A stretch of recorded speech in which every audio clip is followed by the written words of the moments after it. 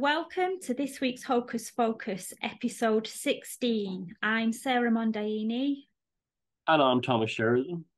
And thank you for joining us again as we explore the weird and unexplained from around the world and take you on a journey through high strangeness and a Fortean feast of the mysterious and the curious. So how's life been treating you this week, Thomas? That's been pretty cool.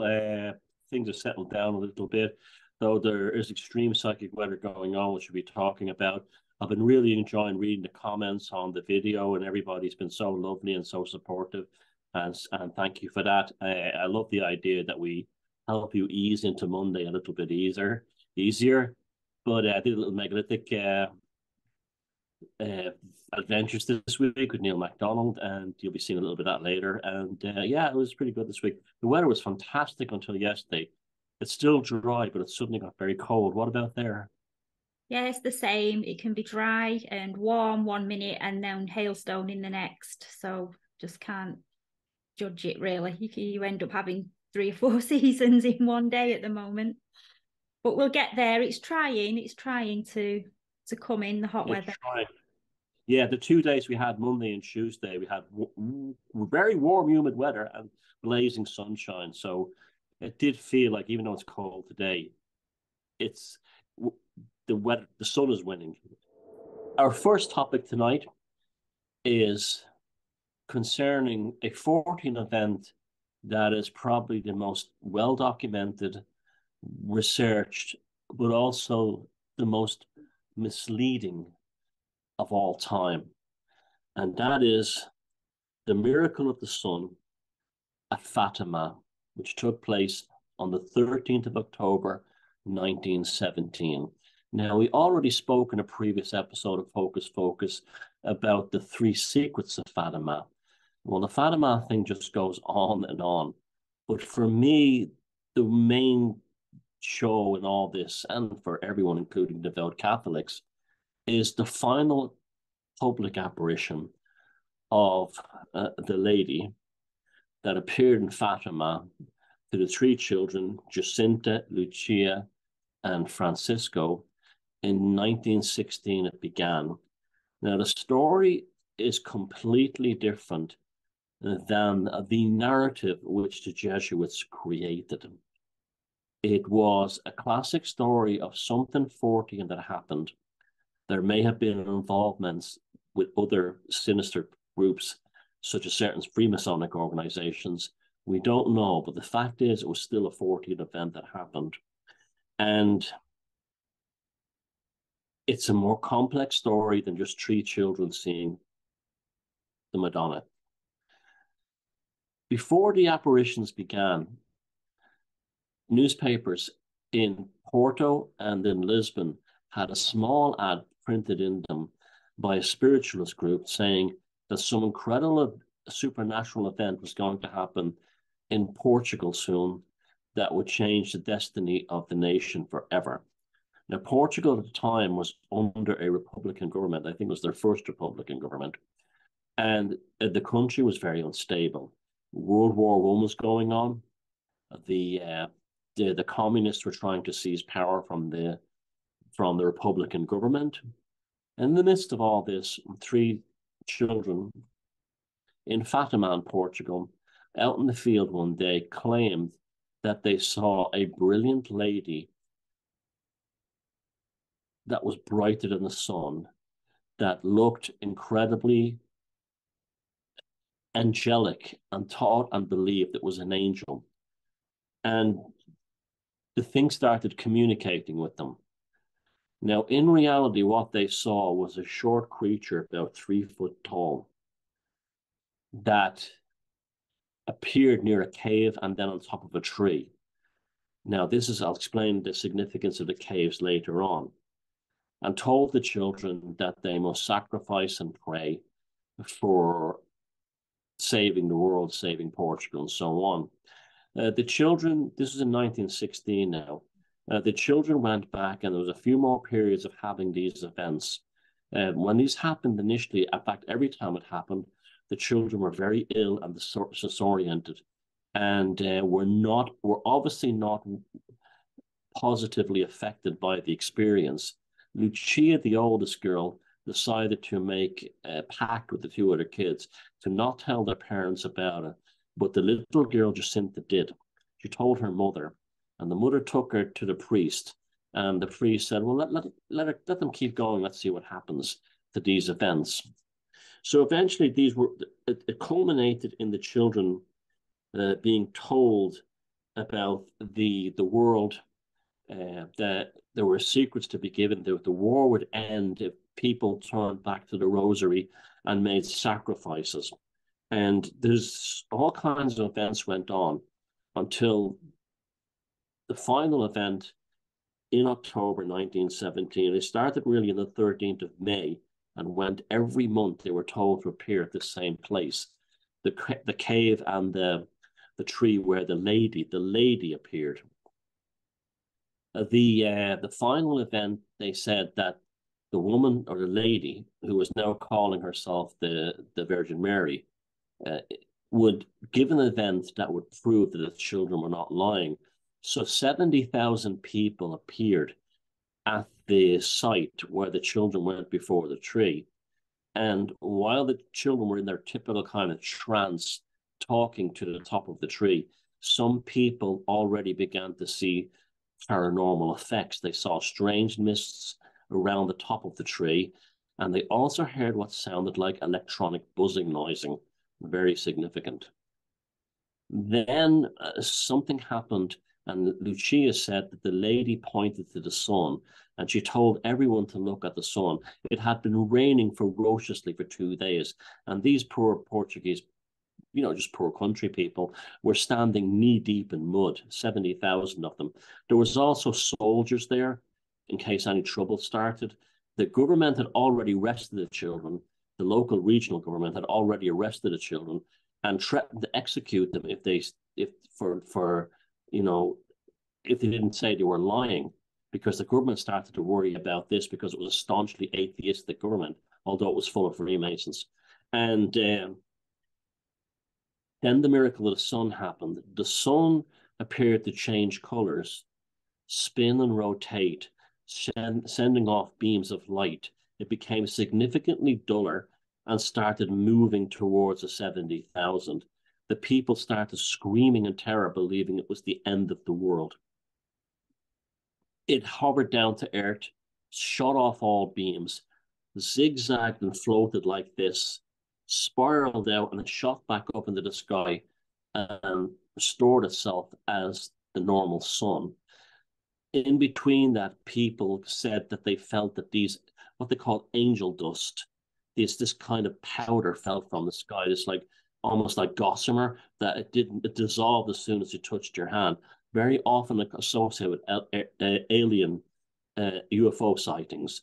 And when they looked down, the mud on the ground that had been up, they were nearly up to their knees in, was all dry, and their clothes were all dry. And all the dampness and everything had gone. And it was like there had never been any rain. People fell to their knees.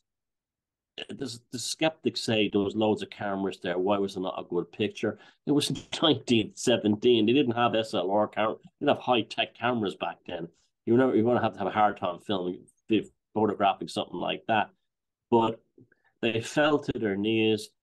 Communists who went there to mock it fell to their knees, declaring their life to the Trinity and the Rosary, and all this kind of thing went on.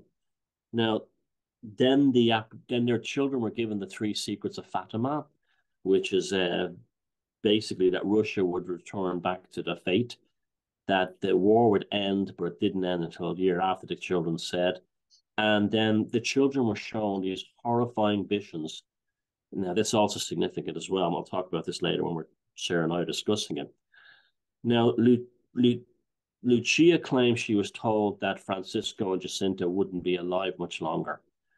And the following year, the 2 children died in the Spanish influenza outbreak in 1919.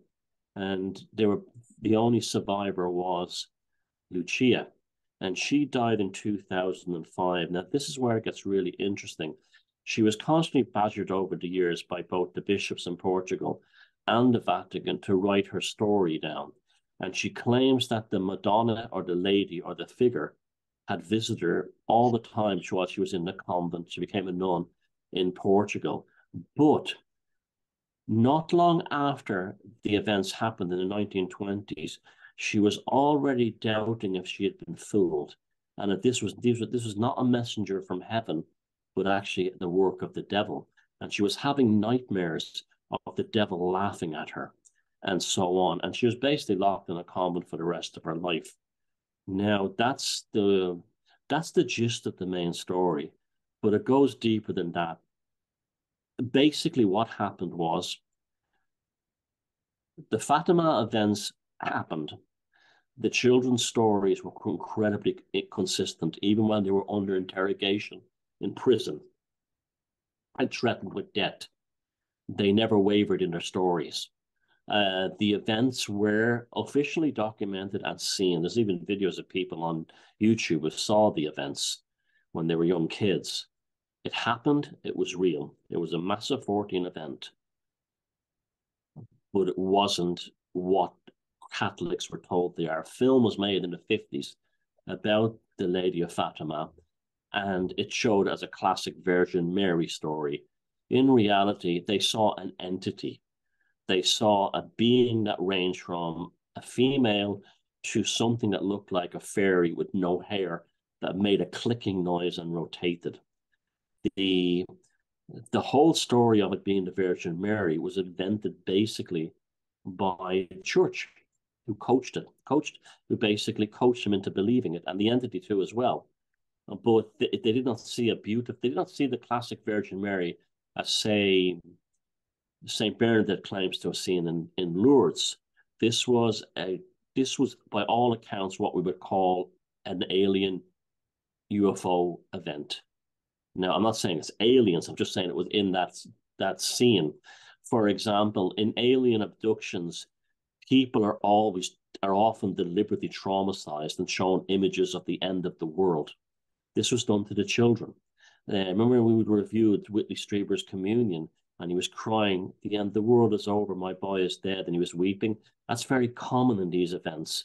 Another thing too was that the children were disoriented and sick and not well and had difficulty eating every time the Madonna appeared. And that's also common with people who've been involved in alien abduction episodes. And finally, I'll leave it with this. The town of Fatima is not named after the Muslim name. That's a myth. But it was an Islamic caliphate under the Berbers. And in the Berber Islamic tradition, they have a jinn worshipping ancestor cult where women go into caves and communicate and get prophecy. And this is exactly what happened to these children. The entity appeared out of a cave. And we know caves are the domain of the jinn and so on. So that's the Fatima story. If you're a Catholic out there and hearing this version of it for the first time, what you're hearing is the real version for the first time and not the one written by the Jesuits. So there you go, Sarah. Do you think this is somehow related to the jinn in the Middle East and the connection there through the Catholic Church? Because they wanted to ban non-Catholic pilgrimages to Fatima. And also, I thought the Fatima name was an Arabic name. Am I wrong there? No, you're right, but it's always said there's a fairy tale story of it was written by a monk of a Christian knight who captured an Islamic princess and she converted to Christianity, and her name was supposed to be Fatima, but that's not true. It's actually probably is an Islamic name, but it was much older from when that was the Iberian Caliphate, and it was run by Berbers, and the Berbers were, yeah, absolutely, the Berbers are involved in these strange ancestor worships in caves and in tombs. And on top of that, that story you mentioned, what happened there was in I think it was the 1990s, 1990s, an author in Portugal wrote a book talking about how it was a Berber Islamic thing. And what happened then was the book was distributed all over Iran, and was made into a movie, and they were claiming that that Fatima was actually a religious site for Muslims, and the church had to get involved at one point and stop and tell the Portuguese church and tell the Iranian embassy we're not issuing any more tourist visits to Muslims from Iran. On top of that, Fatima is also my friend Shifa O'Donovan wrote a beautiful article on her recent visit there. It's also a major shrine for Hindus as well, because Hindus believe that Catholics are pagans because of all the saints. And Fatima is one of the reasons why they think Catholics are actually really pagans. But yeah, that. It's just remarkable, the stories. But the thing of the two children dying, Francisco and Jacinta, this is really interesting. The year before they died, the children were acting very strange. They wouldn't eat anything, and they said they'd have to do penance for being bad and doing something bad. And I suspect that Jacinta and Francesco probably started to realize it was what they, in their minds, the work of the devil. It wasn't the work of God. And they found the children were binding themselves and cutting themselves and drinking water from puddles, not from the well, the water supply. And as soon as the Spanish flu came along, the children were so weak and so sick, it killed them. And this was the same time Lucia, who was the oldest of the three, kept on saying she was having nightmares of the devil laughing at her. And writing in her diary that the devil had fooled her and it wasn't actually an angel from heaven. It doesn't strike me as a particularly holy event, not least because of what you've just said there, but also with the three secrets, one that was warned about Russia would see the error of its ways unless Russia would, something would happen to Russia unless it was consecrated into Mary's Immaculate Heart. And it just doesn't strike me as what I would expect somebody as holy as Mary to come down here and say, to get politically biased like that. Yeah, well, it happened to Saint Bernadette in Lourdes as well. She got cancer of the leg and told nobody about it in the monastery. And when the Mother Superior looked at her legs underneath her gown, her legs had been eaten to the bone by tumors. And did Mother Mary, if that was Mother Mary, would she have allowed Bernadette to go through that hell on earth? Yeah, it just does not strike me as being holy. What you're saying makes more sense. All the non-supernatural explanations have been blown out of the water because some people saw it happen there and other people didn't see anything, and some people just saw the sky change colour. So everybody there saw different things. So if it was some kind of sky phenomena like sundogs, where the sun has a halo and sometimes looks like there's two suns, then everybody would have witnessed that, not just a portion of the audience. But they all witnessed the water evaporating, and also it wasn't hallucinatory per se, because 25 miles away, people saw it and didn't know what was going on. So it did happen, but people do often perceive 14 events differently. You know, in ghost hunts and things like this or whatever, they'll often have different stories. It's a mixture of perception plus experience. But what I think happened was the Freemasons and the Jesuits got together in Portugal, and the Freemasons, in order to shut it down, agreed with the Catholic Church to make it into a miracle. And it wasn't long after, like in the 1920s or so on, that the church in Portugal started really seriously working on this being, an actual a real spiritual event. And all three children have now been canonized as saints. So they've legitimized the Marian apparition part, even though the children themselves didn't believe it. Well, they had doubts about it.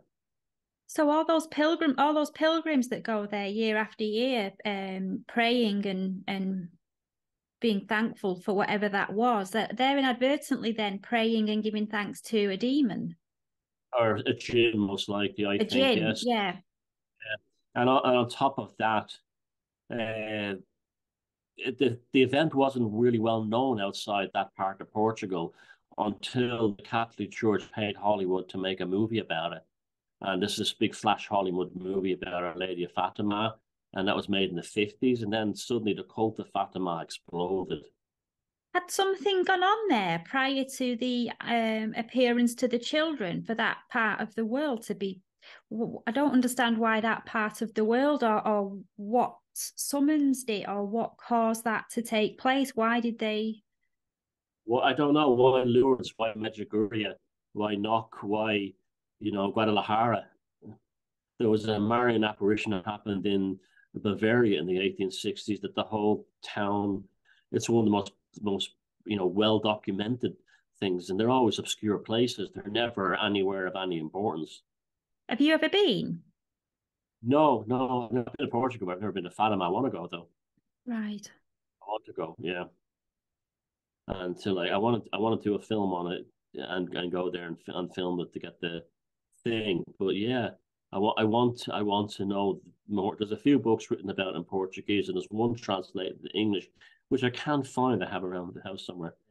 I have friends in Portugal. I was talking to last year on my Facebook friends list, and he was saying that it was probably the Masons tricking the population with like a magic lantern or something like that. And though I wouldn't put that past them, uh, the fact is that other things did happen. I think it's one of those things that the 40th event happened and it became politically useful. Sorry, the thing that sets off the alarm bells there is the advertisement that appeared in the two newspapers announcing that an event was going to happen in Portugal soon that would change the country forever.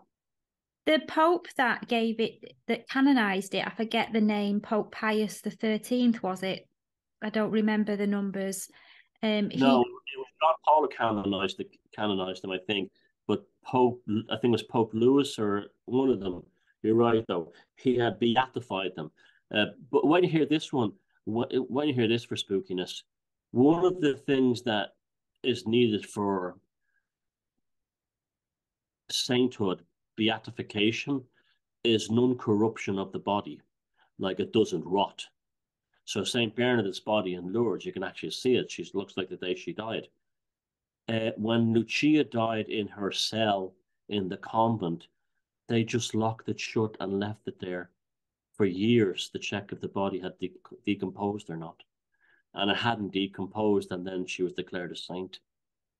Isn't that weird shit? yeah, yeah, something's happened, hasn't it?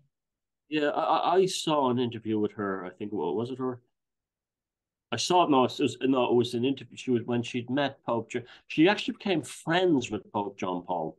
They actually became friends, and he was very fond of her. Like he saw her as like a grandmother or an elderly aunt or something. And you get the impression that that woman was a tortured soul in some way. That the other two died, but she had to live and be the kind of spokesperson for the whole thing. And remember, it started in 1916, and the woman didn't die until 2005. She was in her 90s, and she had to live all that time with it. Yeah, and then to have nightmares of the devil laughing at her, and then maybe to slowly come to the realization of what it actually was, rather than what she'd been told or what she thought it was. Yeah, and then bishops and popes and everything totally bugging you to write letters, write your memoirs about it. Wow. Yeah. The miracle of the sun did happen, but it's like any other 14 event. Like it makes you wonder about things like Roswell and lots of other things. How many? Oh, another thing. The Madonna, the Virgin Mary said that there would be another war to come soon that would be even worse than the Great War they were having it then. And before it happened, a sign would appear in the sky. Well, a remarkable event happened in the eve of the Third Reich's annexing of Austria in 1938, which ostensibly was the beginning of World War II. And there was an incredible light show seen in the skies all over Europe that no one could properly explain. They said it was auroras, but they said it wasn't. It like lit up the day. It lit up the sky like day. It was seen, and it was only over Europe, but it was so bright it was seen on the east coast of America coming from Europe. So that prophecy came true as well. And we know that the Third Reich came to power with all kinds of, like I wrote a book about it, Focus, with all kinds of spookiness and all kinds of other things like that going on. It's yeah, it's What you say? I don't know what's spookier, for it to be a holy thing or whether it to be the jinn. I don't know. But I tell you one thing, it's proof of the paranormal. That's the end of Mm. it. I mean, if people say to me, "Can you show me anything that's proof of the paranormal?" I say, "At the miracle of the son of Fatima." I had a friend in New York years ago. Sort of, he was like, he was kind of like a lapsed Catholic, an Irish American guy, and he said to me, "Have you ever seen?" I saw a documentary the night about Fatima, and I go, "Oh yeah, yeah, very interesting." He goes, "It really makes you understand that we're a true religion." So it became a propaganda weapon for the church, yeah, for the Catholic Church. But yeah, I mean, if anyone has any theories on Fatima, light up the comments. Have you ever been there or anything like that? But I'm sure many of you are in shock because it's the first time you've heard the story. But I can guarantee you, there are other sources out there. Check it. That's exactly what happened. The whole thing of the Madonna was a reframing of a very strange story that had a lot of similarities with both jinn and alien abduction effects. And that would be right up if she was still alive, Rosemary Ellen Guiley Street, because she was the one who said they were the same thing. There was something about the third secret that Pope Benedict, who we talked about in episode 2, I think it was, didn't want to be made public because he said it would bring down the Catholic Church from the inside. But you wonder how true that is, though, or if it's just generating a mystique. Did you ever hear about that Benedictine monk who hijacked the Irish airliner and covered himself in petrol if he didn't, and was going to set the plane on fire if he didn't? Yeah, he was some nut job. There's a friend of mine here made a film about him. It was like an award-winning film, and he hijacked a plane was flying from Dublin to Paris, and he hijacked it. I think he was American. He was American or Swiss. I can't remember, but he was a monk, and he went to the bathroom, covered himself in petrol, and said he would set the plane on fire if the Vatican didn't reveal the third secret. And the French commandos got him off the plane without shooting him. He was very lucky, actually. But yeah, I mean, it's actually the third secret thing has driven people nuts. I wonder if Pope Benedict knew the truth about what the whole thing was, like what we're talking about now. I think he did. I think he did. Yeah, I think he did. I think the more I've learned about Benedict, the more I like the guy. And yeah, I think Pope John Paul II knew as well. Too knew as well. And that it's ironic that the kind of like so much of history and the Vatican and all that stuff and the three secrets. Three shepherd girls, three shepherd children in Portugal in 1916. It's one of those things of like a small event can have ripples around the world. There's so many stories from the Vatican and miracles and things, and all roads seem to lead back to Middle Eastern jinn. Yeah. And a lot of the places that have been where the same famous Medjugorje, I think Guadalajara in Spain, definitely not Lourdes, but it was there was battles in Lourdes with the Muslims, but they never conquered it. And definitely Fatima were all Islamic caliphates at one time.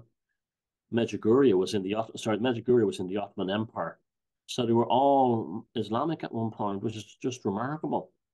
So that's the miracle of the son of Fatima. Just check it out.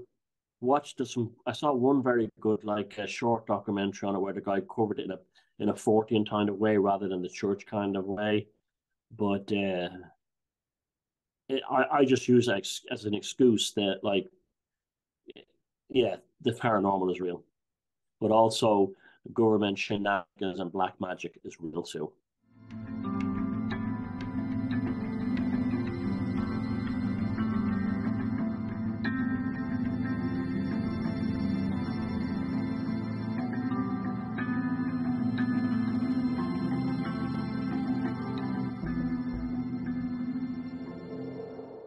It's that time again where Thomas and I review some of the folklore horror films that have had an impact on us over the years. Those films that bring about nostalgia, a sense of hauntology, and enjoyment. And this week we are reviewing the 1962 black and white horror film Carnival of Souls, directed by Herc Harvey and featuring Candice Hilligos as the leading lady. The film tells the story of Mary, a young woman who is the sole survivor of a car accident. After the accident, she moves to Utah to start a new life and takes a job as an organist at a local church. But strange things start happening to her, and she suspects that she's being haunted by a ghostly figure. She starts to experience the sense of being invisible to other people a number of times throughout the film, where she's talking to people and they're just not aware that she's there. And other times everything is back to normal again. And the film leads up to an otherworldly-like finale where right at the last few frames of the film, you instantly understand why these things have been happening to her. And you realise that the events were perhaps not as ghoulish as you first thought they were. The film was shot in an almost dreamlike sequence that makes you feel like you're right there in the middle of it. And the haunting, otherworldly music that accompanies the film only adds to that sort of eerie feeling.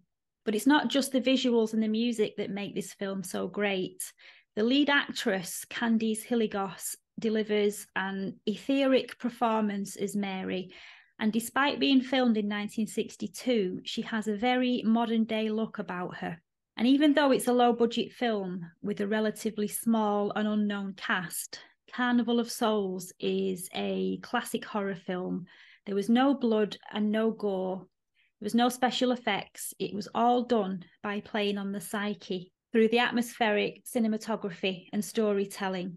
So if you like old black and white, eerie supernatural films as I do, then you'll really enjoy this one. And another interesting factoid to go with my review is that the director, Herc Harvey, also appears in the film as the ghoulish-looking man who is stalking her. Well, I didn't know that. Yeah, I mean, it's a cult classic for a reason. It's amazing. And it's one of these films that shouldn't work, but absolutely does. I think it's because of the atmosphere, and some of the camera work's very impressive. It's very bright at times. I believe, although it's set in Utah, I believe it was shot in Lawrence, Kansas, where the sun tends to be very intense and bright. And he didn't put things like polarizing filters on the black and white cameras, which they do in westerns to make the clouds really stand out from the dark sky, and like in the John Ford westerns. But it's not like it that just adds to the dreaminess that you feel like you're in a dream that eventually becomes a nightmare. But there's almost these cornball acting scenes that have this like David Lynch kind of almost like autistic quality, like where she screams at the guy at the water fountain and he goes, "I meant no harm." And then the psychiatrist goes, "Come over to my office." And the guy in the apartment building where she is who's trying to hit on her, if he was great. He played that sleazeball perfectly, a loser, you know. But the scene, there's lots of scenes like that. The way that when she gets fired from her job as an organist for heresy, blaspheme, then the way the minister goes is like, "But we want to help you," after he fires her. In a very kind of like robotic way. I absolutely love the motif of the resort town on the edge of the desert with the old railway line going to it and the old abandoned merry-go-round dance halls and all this kind of thing, slides. That really does. I've often found like seaside towns in the winter to be spooky and beautiful. Oh, the old-fashioned seaside towns. And it definitely captured that vibe. It's I watched it the other night for this review, and it's the first time I've seen it in a very long time. And I have to say, it only gets better. I thought it'd be like thinking it's corny or a bit goofy, but no, it only got better when she's at that end. It is genuinely terrifying when she's running between the bus station and the train station trying to get a ticket home when she can't go home because she's not alive anymore. That is it. And then the sound stop, and then there's no sound, and southbound bus at platform 15, and that's all that comes through on the speaker. And she goes down, and all the people in the bus are all ghouls and spooks and stuff like that. And the scene where the psychiatrist turns around in a chair, and he's the ghoulish man as well. I know that's still quite frightening.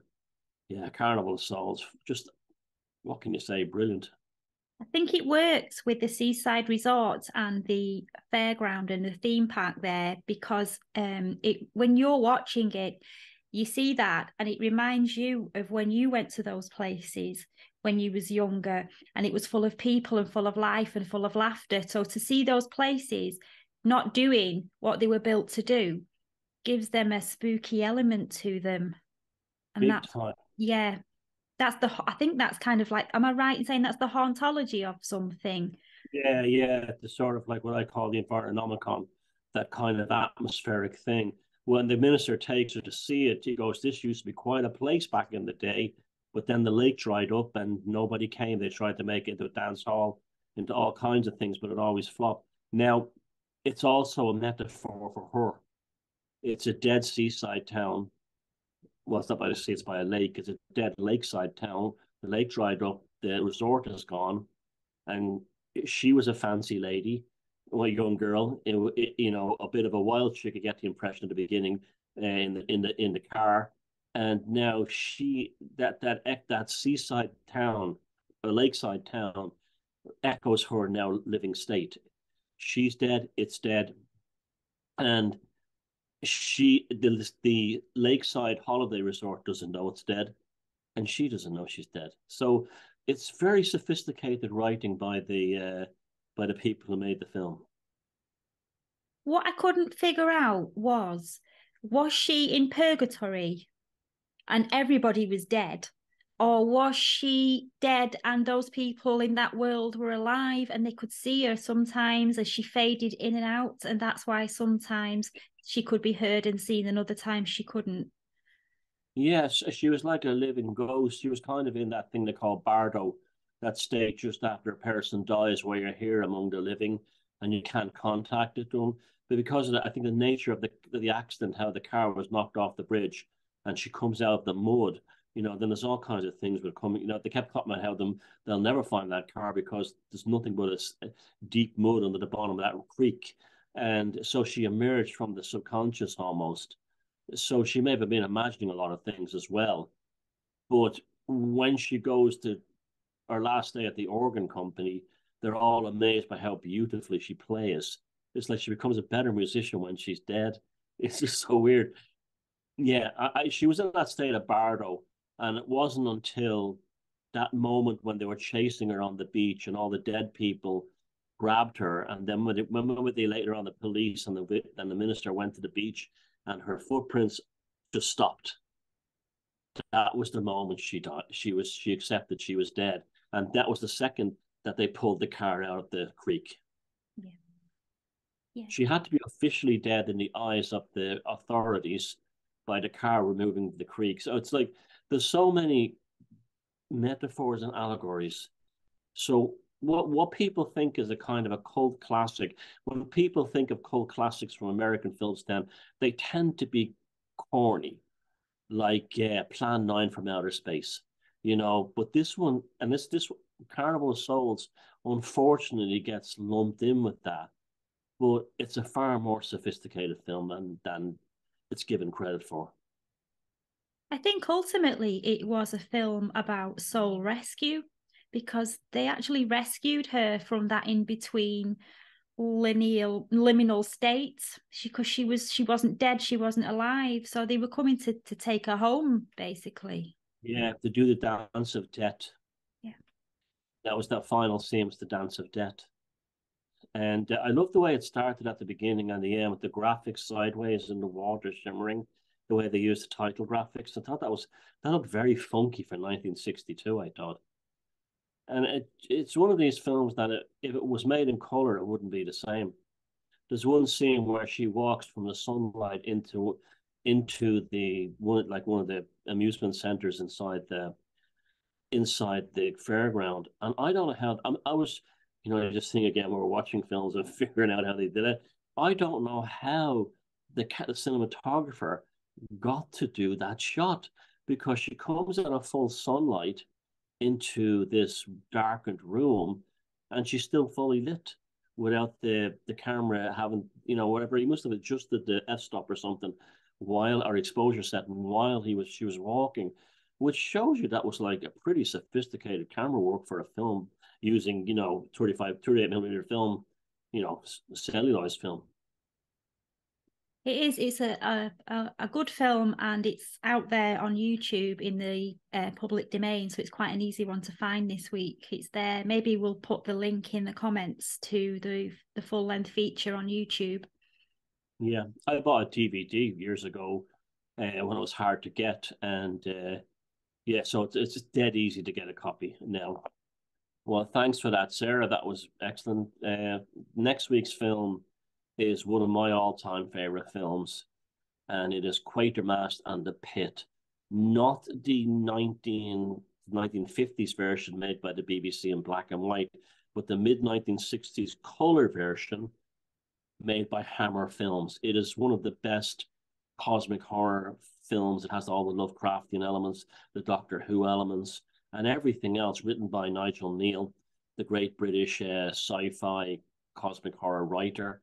And it is possibly one of my, if I was to list my all-time favorite films of all time, I'd definitely put Quatermass and the Pit on that list in the top 10.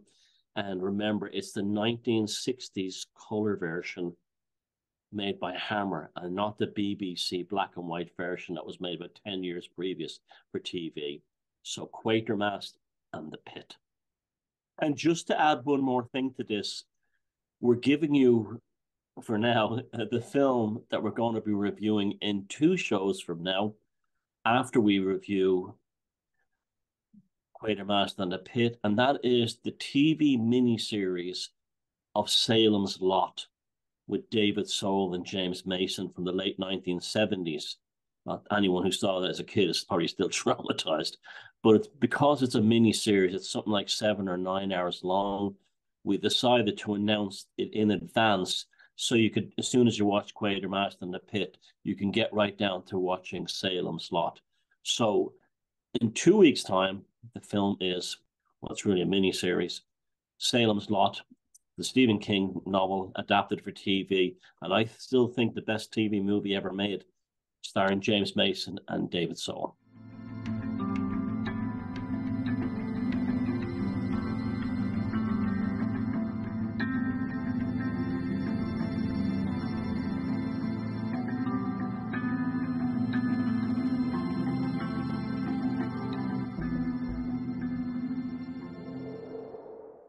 Our second topic this week is Wilhelm Reich, an Austrian physician and psychoanalyst, and he's best known for his work on orgone energy, a form of energy he believed existed in all living things.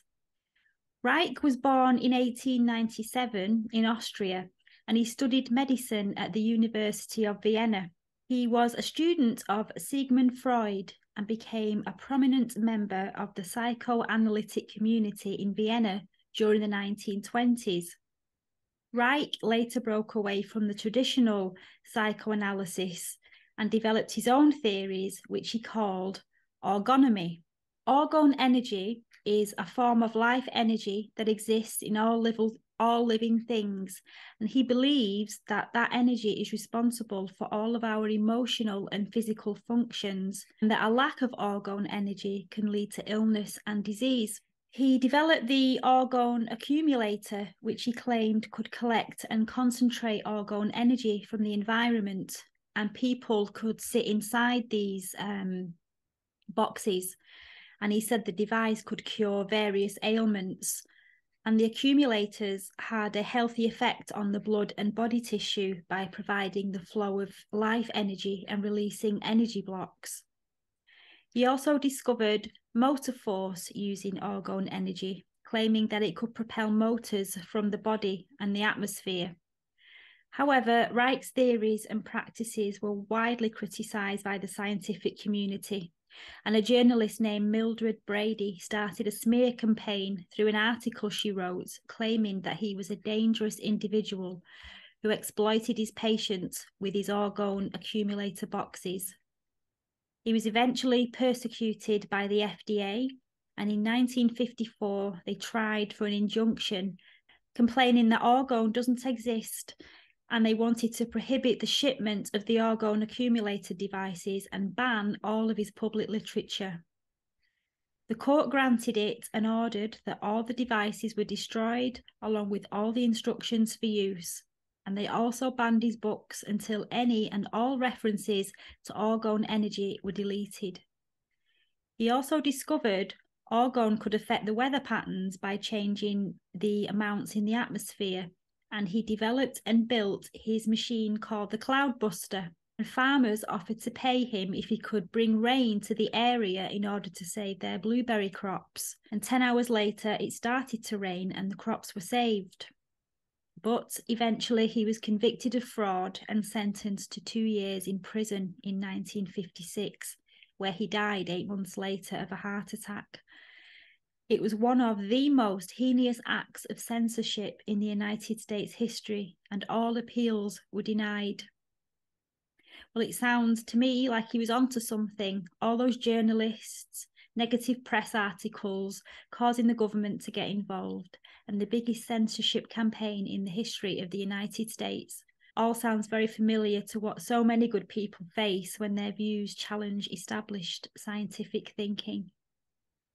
Reich's work on orgone energy was influenced by his background in psychoanalysis and his interest in the relationship between emotional and physical health, and he believed that orgone energy was intimately tied to a person's emotional state, and that a lack of it could lead to psychological as well as physical ailments. The concept of life energy, or qi, is present in many traditional healing systems, including acupuncture, Ayurveda, and traditional Chinese medicine. Some people view orgone energy as a Western analogue to those concepts. I first, like many people, came across his work when Kate Bush released the album The Hounds of Love. There was a song called Cloud Busting, and a beautiful song, and that was made into a video with Donald Pleasance, the Canadian actor, playing her father, and she was playing Wilhelm Reich's son, and they were making the clouds, and the song was all about the men in black. Kate Bush was a Fortean, by the way. She was a member of she was involved in local UFO groups and everything like that, and she had heard about Wilhelm Reich and orgone energy through Fortean circles, whatever. And because she had the money back then, she was able to buy his books, which were incredibly expensive, the surviving copies. And she said they were life-changing. And that's what inspired her to write the book, the song Cloud Busting. Although he left Freud's world, he was still very much devoted to the sexual theory. He's the one who invented the term the sexual revolution. And he believed that people being uptight about their sexuality was a cause of not just mental, emotional problems, but also physical problems, illness. Now, that kind of makes a lot of sense when you think about it. And he invented his orgone accumulator, and it was called the sex healing box by people that didn't know what it meant. But he cured people of cancer, women with very advanced stages of cancer. And it makes sense when you think about it, because the sexual instinct or the sexual libido, the energy, the vitality, is associated with health generally and youth, good health, young people in good health. And the idea of putting it in a bottle, so as to speak, in order to help people heal, that makes perfect sense when you ask me. It makes a lot of sense. And he died of the heart attack in hospital, like the day before he was supposed to go for his parole hearing. So there's a very good chance the FBI murdered him. And he was beat up in custody, I believe, when he was first arrested. So the AMA in America and the federal government obviously went after this guy because the same reason they went after people who invented cars that could run on water and stuff like that. You get on the side of the wrong people, they'll kill you. I think Wilhelm Reich was definitely killed. The smear campaign was definitely around that, and there's really it's quite horrible what was done to the man. But I've never read any of his books. I'd like to though.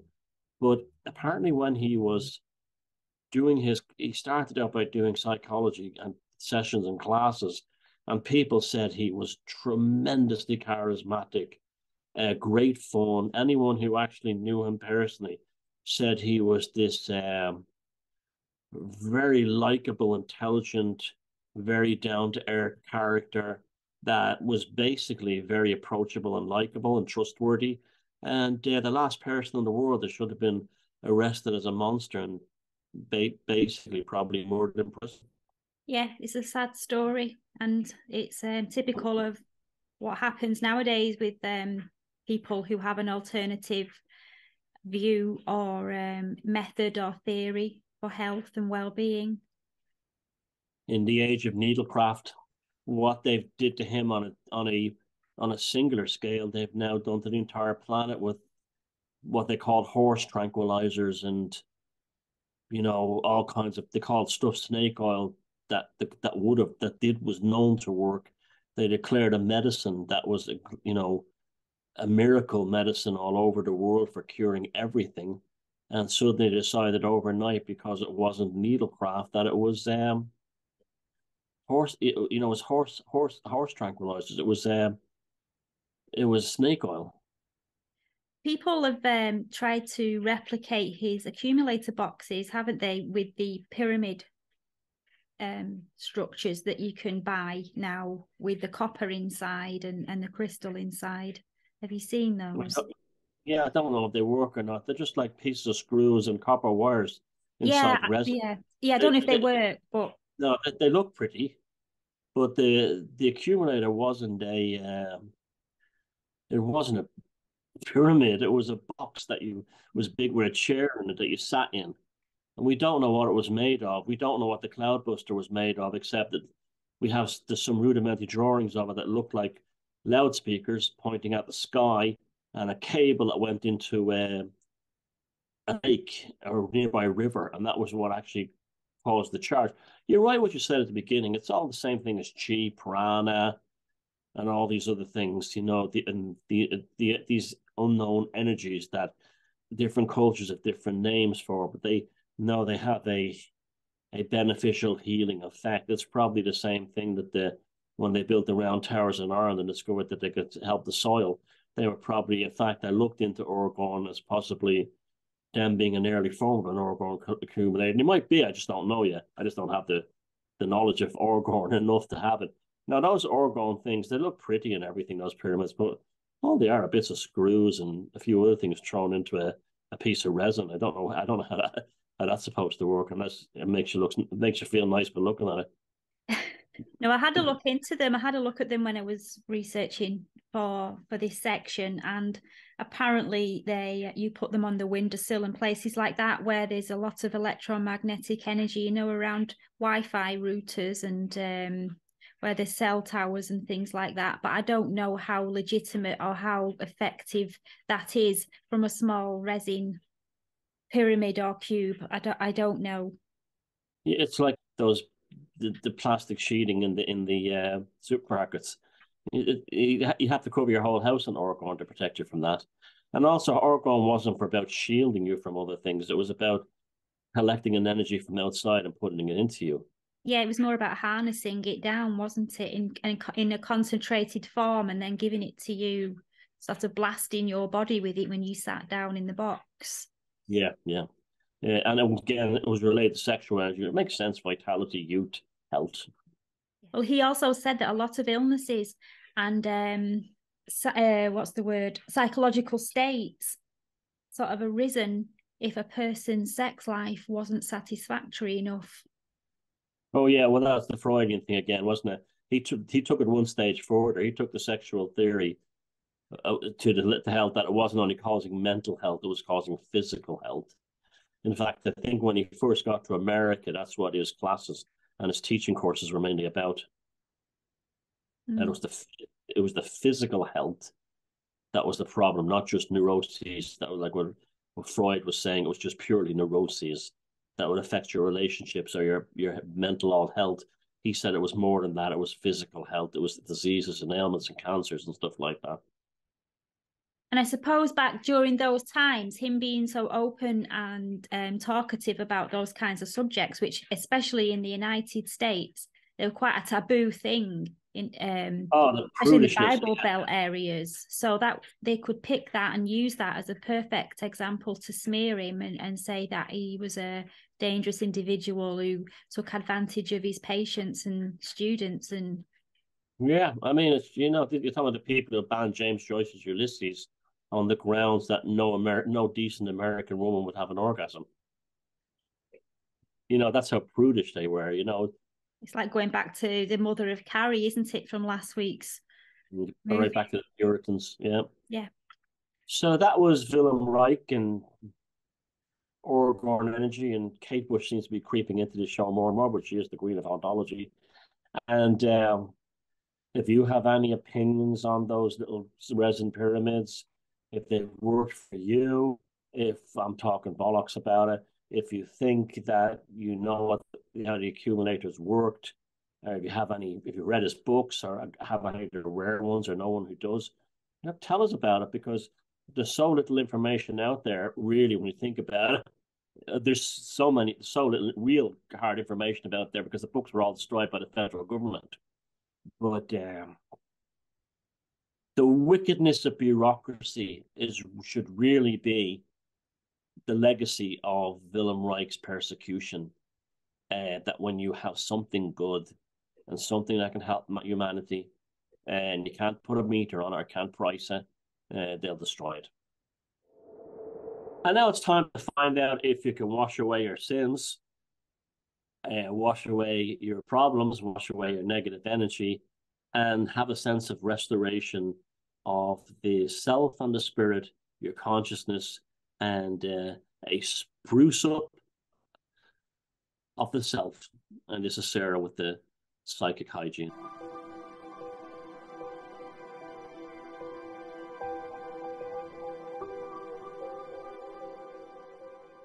There's been a lot of issues with water problems recently, leaks, bursts, and plumbing problems. So that's prompted this week's psychic hygiene because I'm trying to find a positive from it. So today I want to talk about the importance of water for maintaining psychic hygiene. Bringing water into your practice can have a profound effect on your overall well-being. Firstly, because water has a purifying effect on the energy field. So taking a cleansing bath or shower with the intention of releasing negative energy can help wash away any accumulated buildup from the day that's attached itself to your aura, and that can leave you feeling refreshed and rejuvenated. Water also has a calming effect on the nervous system, and the sound and feel of running water can help us relax and reduce stress and tension, which also has a positive effect on emotional well-being. Whether you take a walk by the river or the seaside, or listening to the sound of rain, or simply focusing on the flow of water in a meditation, spending time around water can help you calm your nervous system and feel more centered. Drinking water and staying hydrated is essential for maintaining our physical health, but it also plays a role in our psychic well-being. Water carries a life-giving force that can recharge our batteries when we feel drained or depleted, and it also has an effect on our consciousness. The reflective surface of water can mirror our inner self and offer us insights into our spiritual journey. In esoteric circles, water is used as a tool for divination and scrying, and as its fluid and reflective nature, it can reveal hidden truths and messages from the spiritual realm or the subconscious. So there you have it. By taking a cleansing bath, spending time around water, staying hydrated, and using water as a tool for reflection and divination, if you're so inclined, you can cleanse your energy field, calm your nervous system, recharge your energy, and gain deeper insights into your spiritual journey. And that's my psychic hygiene suggestion for this week.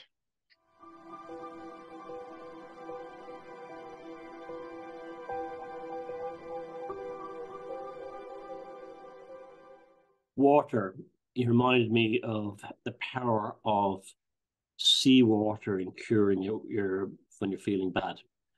I used to find that when I had like something was bothering me or I wasn't feeling emotionally well, going into the cold sea and putting my head under the sea and holding my breath as long as I could and coming out of that, it was it was like it was like medicine. It was remarkable.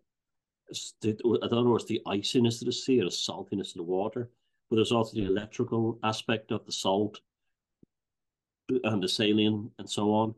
But yeah, there's loads in putting your head in a flowing stream. There's all kinds of things with the water, and we have like the holy wells and all this kind of stuff around the place, the healing waters. So I think that was a good idea to take all that problematic water we had and turn it into something positive. Yeah. And if that's not transmutation, I don't know what is. Our third and final story tonight takes us to Florida and the fascinating mystery of Coral Castle. And it's puzzled researchers and visitors with its incredible size and stunning design. And that's mainly because the castle was single-handedly built by a man named Edward Leedskalnin, who claimed to have a vast understanding of the laws of weights and leverage. Some even saying that he discovered the secrets of the ancient Egyptians, and he used those secrets to construct this magnificent monument. Now, Leedskalnin was a reclusive figure, and he was known for his small stature. He was just 5 foot tall, and he weighed around 90 pounds. But despite his physical limitations, he managed to construct Coral Castle over the course of nearly 30 years, from 1923 up to his death in 1951, using over 1,100 tons of oolite rock taken from a nearby quarry. One of its impressive features is its 9-ton gate, which is balanced so precisely that it can be easily pushed open with just a touch of the finger. And this castle remains shrouded in mystery. Leedskalnin worked alone, and he wouldn't allow anybody to observe him while he worked, and that led to questions about how he was able to move the massive stones. When asked how he did it, he said that if he could learn the secrets, then anybody could do it.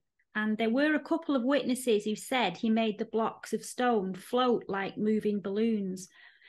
And Leedskalnin claimed that he'd built the monument using a special technique that allowed him to move the massive stones by himself. And this technique was performed by a perpetual motion holder that he designed and built himself, allowing him to use his knowledge of magnetism to lift and move the huge stones alone. Now, there are many theories about how he was able to move the massive stones. Some people believe he levitated the rocks by singing to them with the use of supernatural powers. But regardless of the method, the construction is truly an impressive feat of engineering. And he sculpted over 3 million tons of oolite coral without any modern machinery or help.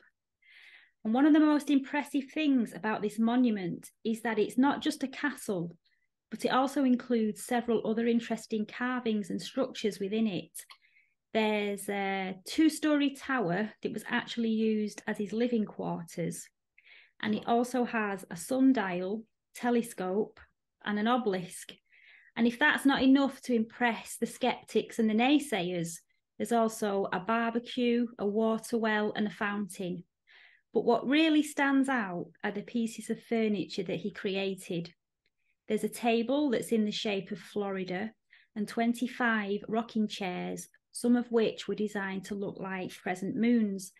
And then there's a bathtub, beds, and he's even sculpted a throne.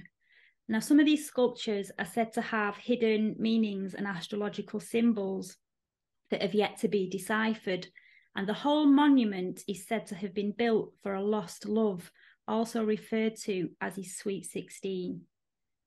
Coral Castles also appeared on the TV show Ancient Aliens, and it's featured the monument in several episodes. speculating about its possible ET origins.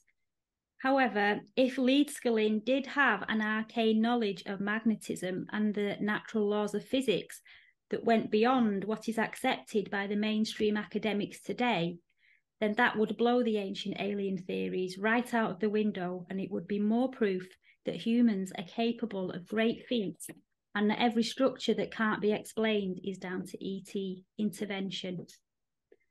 So there you have it, Coral Castle, an engineering marvel built by one man whose mystery continues to intrigue us even today.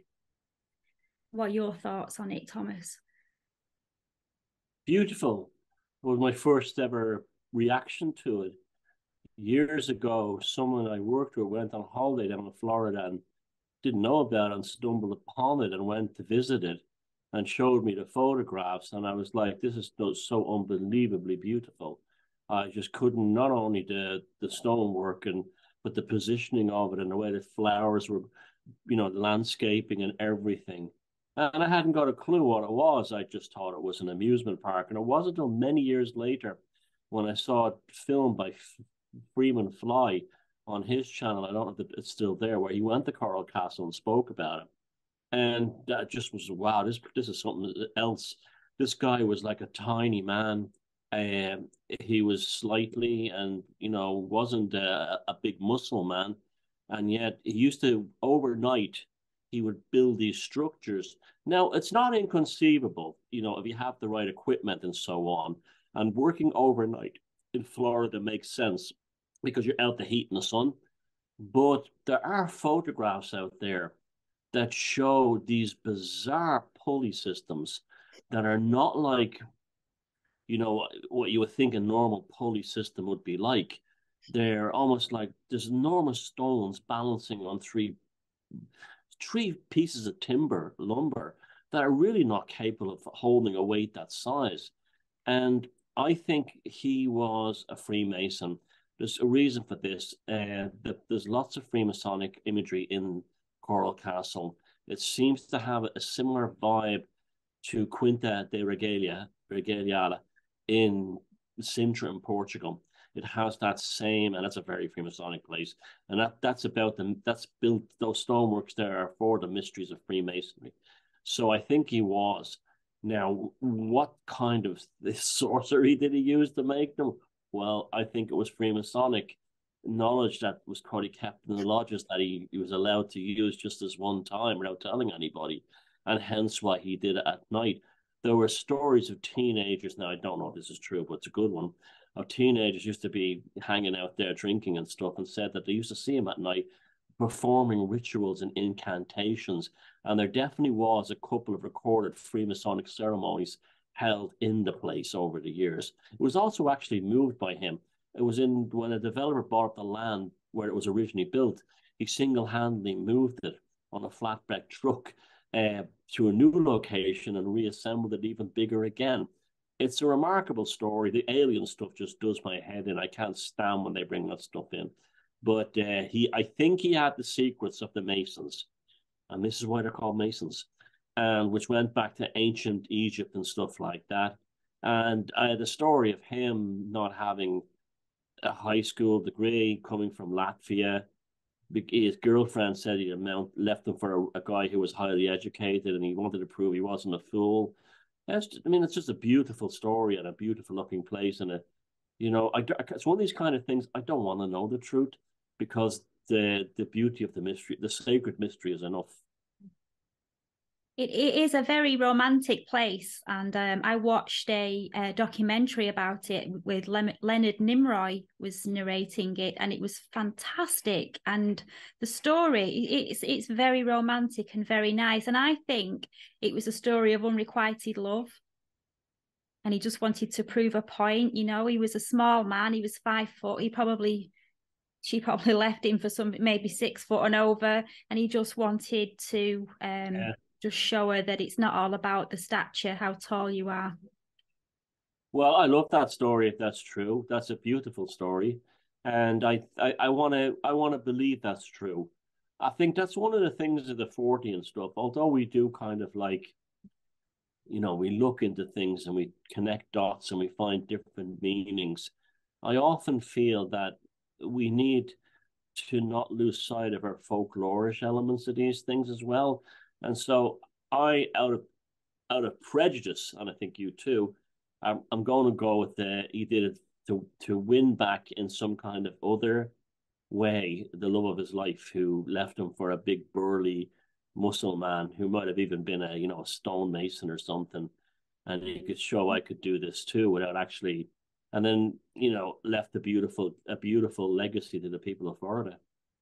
But I Yeah. do believe he was a Freemason. I'm nearly convinced of that.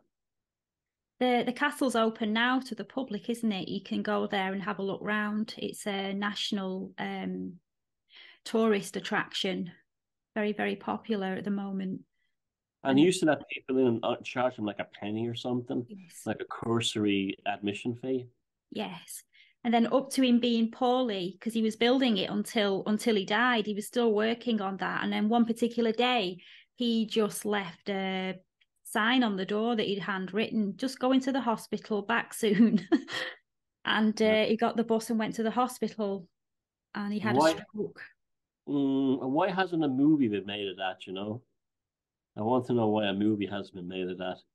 But yeah, it's one of these things that's like you're glad it exists in the world, and Florida is very fortunate to have Coral Castle.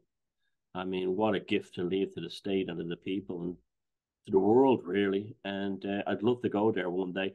I saw a video, I remember once a while back, from a promotional film from the 1950s. And it was before all the health and safety thing took over. And the kids were playing with the big stone gate that rotates the entrance gate. And they're on a pivot, it's like on a pivot. And the stone kind of closed, and you see this woman bringing a baby through, and you're going, "Oh my God, Jesus!" You think the baby and the woman are going to be crushed, and it literally touches against her and instantly stops. It's absolutely perfectly balanced, where it has no momentum of its own. It's the two tons of weight of it doesn't matter. No, you can just touch it with your little finger and it'll open. Yeah, I saw a video of a little boy. They've got a gate around it now. I saw recent pictures that they put a gate around it because of insurance and health and safety and all this nonsense. But there is a little on that film I saw from the 50s or 60s. A little boy is pushing it with his finger. Yeah, it must be amazing to see in the flesh, because the pictures of it, the large chairs around the table, with the crescent moons, they're magnificent. They are really regal. Oh yeah, that's the Masonic part. I think that's some kind of Masonic Grand Lodge type setup there. But yeah, but it's wow. It just one of the Hollywood people really need to get on. Well, they'll make it woke or something. But I would love to see a movie made about it. Yeah, it's Deserves it. a beautiful love story. Well, a story of unrequited love, and it just shows the creativity that can come out of a human being when faced with rejection or adversity, desperation. They don't call it the blues for nothing. And this is the whole thing. We live in an age where people, when they have a broken heart or a bad time, they go on a rampage and call their ex a psychopath on YouTube or something, or make a fool of themselves, or they go on psych meds or stuff like that. But in the olden days, they challenged it into art, and they challenged it into music, and they channeled it into Coral Castle. So there's a lesson there for anyone, that it's like when you have the broken heart or the pain inside you, to channel it into creative things. When you compare Coral Castle to the pyramids, you see that there's some similarities. They're both involved moving large quantities of stone from nearby quarries to where they were then sculpted. So it's highly likely that techniques involving reverse magnetism and unknown laws of physics regarding weight and balance were used to make the constructions. And he did say himself that if he could do it, anyone could do it. And he said that the perpetual motion holder that he used defies the laws of mainstream physics. And in his book called Current Magnetic, he makes reference to this perpetual motion holder being misunderstood by people due to the various aspects of the science that's taught in school being predominantly wrong. We're not being told how it really is for the law of physics. Florida is about on the same latitude as Egypt, which I find interesting too as well. And is there something about the sun that makes these effects easier? We know that things like atomic explosions are very much detonations and nuclear reactions are related to the angle of the sun in the sky, and so are things like lots of things. There's another one too I was thinking of, but the rocketry, launching rockets. That's why rockets flew from Cape Canaveral and not from like Canada, because the closer you are to the equator, certain things are easier. It's like access to space is easier. So I do wonder if Florida was picked because it was on a similar latitude to the Giza Valley. Yeah, interesting. Yeah. And just a small interesting factoid, the Billy Idol song Sweet 16 was actually inspired by the story of Edward Leedscombe. And that's one of his most beautiful songs as well. It's a wonderful song. I love that Billy Idol song. I didn't know about that. I thought it was about you think it's about a girl he knew in school in England or something. Wow, because it's amazing, isn't it? Yeah. Who would have thought Billy Idol was so sensitive? Yeah. Yeah, you listen to that song now with fresh ears. Wow. So that's Coral Castle.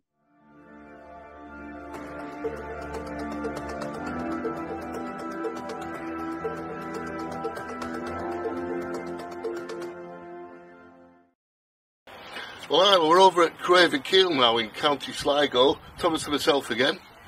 Now we're going to have a quick look around the tomb, but before that we need to talk about the conference.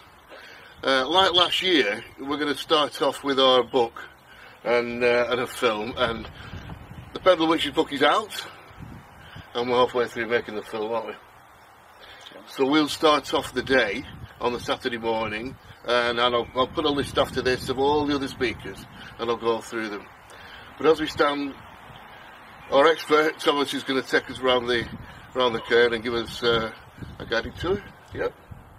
Yeah. Well, this is Creevy Keel Court Cairn in County Sligo, in the northwest of Ireland. This is my favourite megalithic site in Sligo, and it's a court cairn which is unique to Ireland. We'll show you in the video later when he edits it.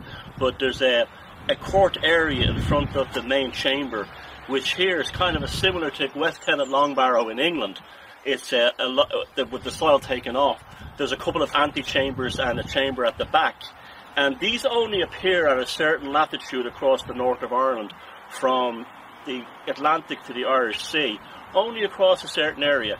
And this was a very famous site because the locals were terrified of it for centuries, because it was supposed to be a place where dark fairies lived, dangerous fairies, the Sidhe lived. And in 1947, a Harvard University archaeologist came here and cleared all the soil off, that's why it's gone, from the back part, and opened the thing up, and the fairies never came back. So it was a classic example of the folklore being destroyed by archaeology. But this was covered. I think they should have put the soil back on top and left it the way it looked in the Neolithic time. But it's about 6,000 years old. It's very, very big.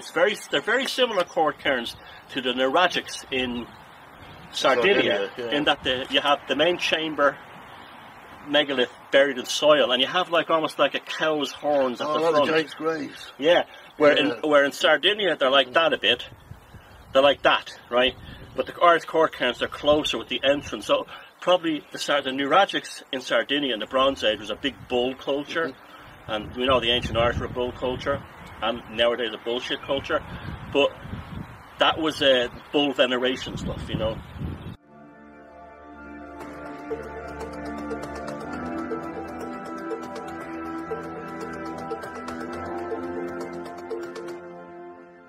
Now it's time for the man who can read the skies like an open book. With his keen intuition and sixth sense, he can sense the shifts in the winds, the fluctuations in the pressure, and the subtle vibrations of the elements. So sit back, relax, and let our psychic weather whisperer guide you through the twists and turns of the upcoming week's cosmic climate.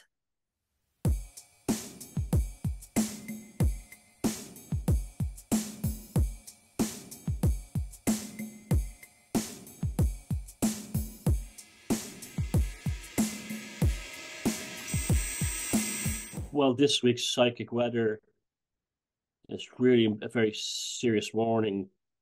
Do not dance with madness. I have seen so much madness rising right now. And I'm not talking about Renfielding. Renfielding is a sort of it could be normies or Renfield. It could be NPCs or anyone who can Renfield. But this is people with mental problems, and they all seem to be firing off really badly at the moment. And there's something going on. There's people that have problems with mental health, people who suffer from mental illness. They have gone into overdrive right now. Now, this sometimes normally happens in springtime. I wrote a book called Defeat the Demons, and I made up a database of when I asked people when the worst things happened to them that were when a predatory individual attacked them or destroyed them or preyed them. It was always the spring or the autumn. And so we're in springtime now, really. And so this madness is for some reason this year. I don't know why. Anyone I know who has a bit of a problem, and I'm trying to be as sensitive as possible, it is batshit crazy right now. Absolutely. There's so much mental illness right now. And there's so much people who are not well, and they're amplifying and off the scale and off their rocker. Is it the sun? Is it the electromagnetic spectrum? Is it the Schumann resonance? Is it the Kali Yuga? Is it the wave function collapse? I don't know. But madness is in the extreme, and do not be pulled into it. Do not be tempted to play into it. Do not be pulled into it. Do not become the bug in the bug zapper or the moth in the flame. Do not play or dance with madness for the next week or so. And this is Thomas Sheridan with the Psychic Weather.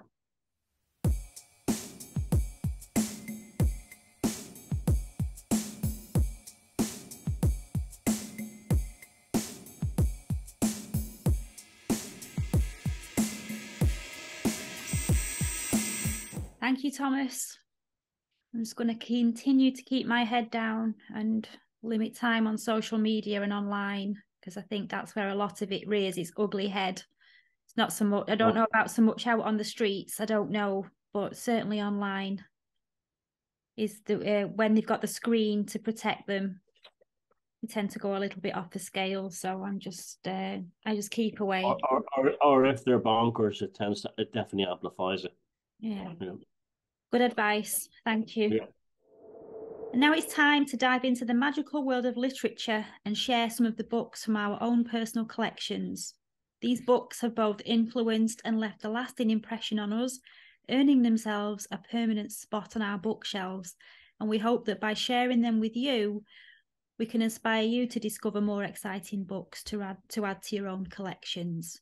Today, I want to talk about a fascinating book called The Triumph of the Moon by Ronald Hutton. I don't know if you can there.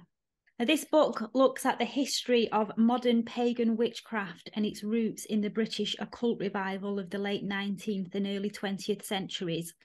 And Hutton's a respected historian of paganism and British folklore, and his book takes you on a journey through various historical movements and figures that led to the modern pagan movement as we know it today, from the Theosophical Society to Aleister Crowley to the influence of ancient mythology on modern witchcraft.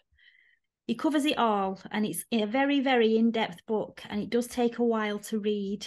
It's a history book and not a guidebook. And one interesting aspect that the book does go into is the influence of both Dennis Wheatley and Aleister Crowley on the British occult revival of that early 20th century. And Hutton discusses their impact on popularising the idea of the occult and the supernatural within British culture. It also goes into great detail about Aleister Crowley's relationship and dealings with Gerald Gardiner. And Crowley was initially unimpressed with Gardiner's knowledge and understanding of the occult, but apparently later became a little bit more supportive of Gardiner's work. Hutton writes that Gardiner's own claims about his relationship with Crowley should be viewed with quite some scepticism, as he was known to exaggerate and make up aspects of his own life and experiences. And the author's balanced approach to the subject matter makes The Triumph of the Moon a really valuable book for anybody interested in the history of modern paganism, British folklore and the occult. It's full of research and clear writing, and it makes the book perfect for all readers. So if you're interested in the history and its roots and the occult revival, I highly recommend giving this book a try. I'm definitely going to get that. It sounds fabulous. As I say, it's a very, it takes a hell of a long time to get through. It's packed with stuff and the print is minute, tiny. My book this week is The Celtic Magical Tradition, Ancient Wisdom of the Battle of Mytura by Steve Lemires. This is a rather unusual book. It was produced in 1992, written, and what he did was he did a kind of a chaos magic approach to the Irish mythological cycle in a similar way that there's been magical books published out of the Necronomicon or Lovecraft's mythos. Steve Lemire had done this with the actual story of the Battle of Mytura, the Tuatha Dé, the defeat of the Fomorians, but did it in terms of a magical ritual. So it is also heavily influenced by the Bhagavad Gita of the Vedic tradition. And I think he was a groundbreaking work, and I think that's what he really did. He rediscovered that these were not just mythical stories, but also magical workings. So the book begins with things like a journey to the four cities over the sea, on a mystical, ceremonial sense of the Tuatha Dé Danann. You select your magical ritual for your magical weapon from the four weapons of the great treasures of Ireland, and then you proceed to go on a quest where you invoke the Dagda, you defeat the Fomorians, and you bring in all the other aspects of the Irish mythological cycle in relation, and have the Morrigan and everything else in there, to a magical ritual. It has all the exercises beginning right through the stages, very similar to kind of Golden Dawn thing, and also a bit like Simon's Necronomicon. But it's definitely, though it's dealing with an ancient mythology, it definitely came out of chaos magic, late 70s, 80s world. You can kind of feel that. I don't know if it did or not, but that's how it feels to me. And it's not an easy book to get. The Irish Times actually gave this a very, very favorable review, which is quite interesting. Well, back then in 92 in the real newspaper. But so that's the Irish magical tradition. Sorry, the Irish Celtic magical tradition, Ancient Wisdom of the Battle of Mytura by Steve Lemires. And it's a hard one to get, but you'll pick them up now and again on eBay. I've had this one for years. I bought it in a bookshop. But it has all the steps of the magical rituals inside it, and different exercises and different works. And I'm honest with you, I haven't done the stuff in it, but I've read it and found it fascinating and novel and quite genius in many ways. And it's sort of like the classic thing that, like chaos magic, you can make a ritual out of anything, and this very much fits in that. So very, very a hard one to get, but if you can get it, you'll definitely like it. That's very, very interesting. Would you mind giving us an example of a couple of the exercises in there? Just what the titles of them? You don't mean you have to run through them. Yeah. Well, it begins with. So it starts out with it goes over the legend of the Battle of Mytura, which is a battle where the Tuatha Dé Danann and the Fomorians fought for the ownership of Ireland. And it starts off with a practical work, the preparation for battle. So going on a quest, the psychological, spiritual quest. Then you journey to Phalias, Gorias, Phineas, and Muras, the four cities of the Tuatha Dé Danann, which is the Atlantean kind of mythology. You prepare your magical weapons. You prepare your working area. So we're really in the kind of Golden Dawn type of thing. And then you have exercises revolving around Celtic ancient Irish gods, Dagda, Ongme, Angus, the god of love, and so on. And then there's a basic ritual at the back, and then you have a kind of a tarot working at the back, and then a thing towards sovereignty. And then there's a very good afterword in the back. I'll just read a bit of the introduction. It is often assumed that by those starting on a magical or spiritual quest, that only Eastern and Oriental religions and philosophy provides accurate teachings and instructions concerning the correct way of living in harmony with oneself and one's environment. It is also commonly assumed that there is not and never has been a complementary Western or native system. This, however, is definitely not the case. It will be demonstrated in this book that there is an equally valid and viable Western tradition that meets and satisfies the physical, mental, and spiritual needs of the practitioner, as does any Oriental system. Sufficient information and guidance will be given throughout the book, which will enable the reader on a completion to progress to what level he or she desires, either alone or as a member of a group practicing the native traditions. And there you go. So he wanted to take basically an Eastern philosophy and extrude the Irish one through it to prove that it could be done. And he does prove it. It is like he did it. He nailed it. It's very interesting. I'm very interested in that. I'm going to have a look for that. Thank you.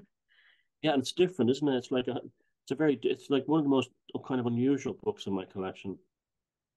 Yeah, it's a real gem. Yeah, and it's got some nice illustrations in it of that kind of Irish sort of like Celtic lithographic artwork, that kind of thing, you know. Not much though. There's a few others, but yeah, there's the magical boat. So it's like a mystical journey. So thanks for joining us for this week's Hocus Focus. We hope you enjoyed the show and that it left you wanting more. Be sure to tune in next week for another thrilling episode full of high strangeness. Until then, keep your eyes peeled for the unexpected, and remember, anything is possible. And also remember, next week we're going to be over on Beyond Room 313. So if you haven't already, make sure you've subscribed and hit that notification bell. And give us a share and a bit of love and spread us around. People have been joining who didn't know anything about my work or anything, and are suddenly saying they love the show. So let's bring in some new friends who can join the conversation. More the merrier. And before we go, it's time for Tarot of the Week. And this week's card is quite apt, really. The Ten of Swords. And the Ten of Swords depicts a man lying face down, lifeless, with 10 swords plunged into his back. And despite this gruesome scene, a red cape covers the lower half of his body. And that's a symbol of dignity in death as he departs this world. And the ominous dark sky above represents the end of a chapter. But the rising sun on the horizon signifies a new dawn and a renewed sense of hope. The calm sea in the background provides comfort, reminding us that once the darkness has lifted, things do not appear half as bad as they were imagined, and a feeling of relief comes from this morning light. The card may indicate a painful ending, but it also promises a fresh start and the potential for growth and change. Remember that even in the face of adversity, there is always a silver lining waiting to be discovered. You could be feeling deeply hurt and betrayed, experiencing the intense pain of being stabbed in the back and beating yourself up about it. You could also be stewing over all the hurts that have been done to you, making you feel defeated and stuck. It could be a possible situation that is being over-dramatized in the mind. After all, it only takes one sword to kill, not 10. The best course of action before you arise is to reflect on whatever it is that's brought you to this point and learn from it. It's important to make any necessary changes to avoid being here again in the future. And remember that pain is a natural part of life. It's how we respond to it that matters. The Ten of Swords urges you to let go of a situation and embrace a new beginning. The card read here today is read in a general sense, and it could be referring to a situation, a person, a job, a way of thinking. It could even be the light at the end of the tunnel after one of those major bursts of a water pipe, like so many of us have seemed to have experienced lately. But whatever it may mean for you, the sun has arisen and the dark night is over. Yes, it's what everything bad that has happened. So that's the end of it. It's not as brutal on the surface as the imagery shows, as you said, the rising sun in the background, the new day. But my philosophy of no contact ever again. Like when a situation is hopeless, it's never going to be resolved. It's never going to be happy. Just walk away. Just forget about them. Don't even try to psychoanalyze it. Just go on. But that's the card I always think of for the no contact ever again. The Ten of Swords. Just cut your losses. Forget about revenge or anything like that, and just walk away. And of course, sometimes they come after you, but they won't let you walk away. But that's always the best policy, and that's the card of no contact ever again. That could also be a very useful card and a magic card and a magical working to close a ritual. Right, that's interesting. Like you say, it's saying there's nothing for you down this path anymore. It's dead. It's finished. So get off this path. Yeah, kind of annihilation, gnosis type thing. Well, everybody, good night and see you next week. Good night.